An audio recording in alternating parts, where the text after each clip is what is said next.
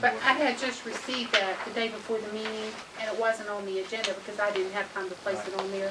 The commission at the November 8th meeting asked me to put it on today's agenda. That's right, we did. Because Ransom Law Office has invoiced us for $19,452.51. It's the outstanding that we've discussed two previous times. That's correct. Okay. So in order to discuss this further, I felt we needed it on the agenda, so that's why I did. I think that, speaking for myself, that at this juncture it was inappropriate for Ransom Law Office to invoice us directly. Yes, they've invoiced me about. And I've brought it to your all's attention. Right. I didn't realize they had done that. Of course. They didn't CC me with it. Understood. We've discussed it.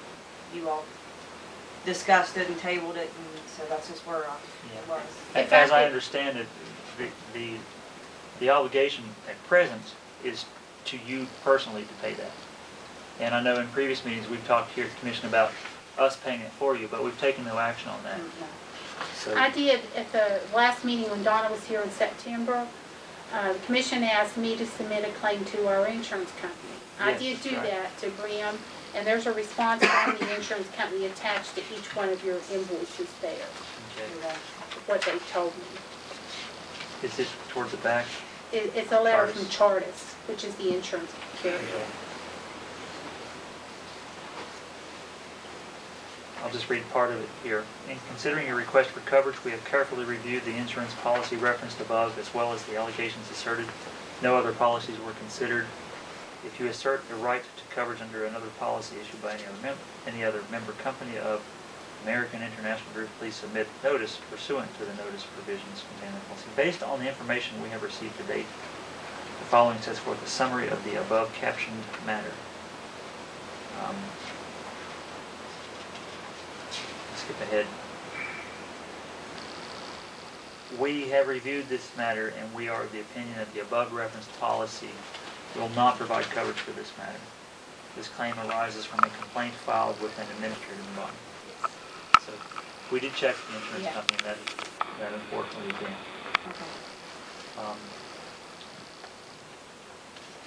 Okay.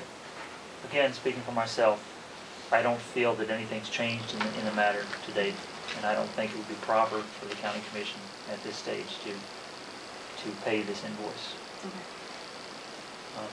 I'll ask the other commissioners to speak their feelings on the matter. I agree. It's improper for us to pay it. Well, it kind of bothers me that we directly got submitted a bill as David Fleming president. I didn't. I mean, I don't know what led them on that path. I don't either. I suspect they were tired of not being paid in some sense or another, and just came to us to see what would happen. They've not been my counsel since July. Right. So, like I said, I was unaware that they had done that, and they did not CC me with that. Understood.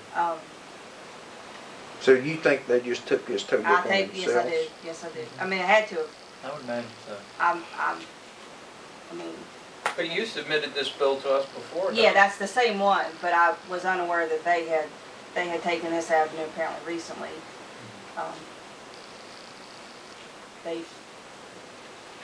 So in a sense, the item tonight is really about us responding to the Ransom Law Office directly, not to you actually. Thank you for being here.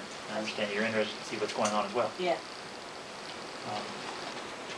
So Part of the problem do you is I feel can't there's carry any liability insurance like a reason to pay this?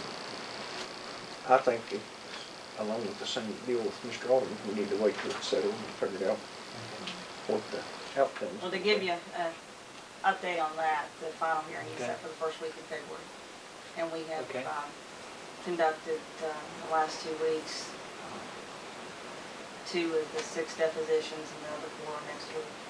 So it is, you'd asked the last time, Jamie, when was the end? Right. I have an end. I'm very thankful for that as well. I'd like for it to be over.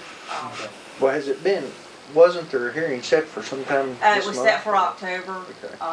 That one got moved to February, and these depositions got set in between. They hadn't. And what was the reasoning for moving it? Was there to get the testimony on record, so that them and us both knew. There's really 5 primary complainants. The court, all they did was take, well, really just 4, no, 3. They took letters from the sheriff, former Deputy Totten, and Deputy Cole, and that's the basis of the complaint. The court just attached their letters, so to get testimony on the record, is sworn of the sheriff, former Deputy Totten, and Deputy Cole, and both judges. The 2 judges were last week and the week before, and this coming week are the other 3. To go get their testimony already on the record and sworn before we have the actual hearing. That's a whole lot of it's not what's in the complaint. Once you have to raise your hand and swear to what you're testifying to, it's turning out to be a little different. What I would like to do with this, if I may, please keep us apprised. I will. And I don't think we're going to entertain any action on this tonight. Are you gonna write them back, So- or you're gonna contact them and just say we're not paying it, or what are we? So I would like to ask Sue if you would contact ransom law office and tell them that we're not repaying this invoice at this time. We're not prepared to have to wait for the matter to work out. If you'd like me to write a letter, I think I need a motion to, Okay. to, I move that we contact ransom law offices regarding this invoice and inform them that we're not paying it at this time. When you say at this time, we should also add that it's not covered under our liability policy. We can add that text as well. I don't know what they care about that, but that's fine. Well, and I just don't see our obligation to pay it, I don't either. period. So that's a motion. not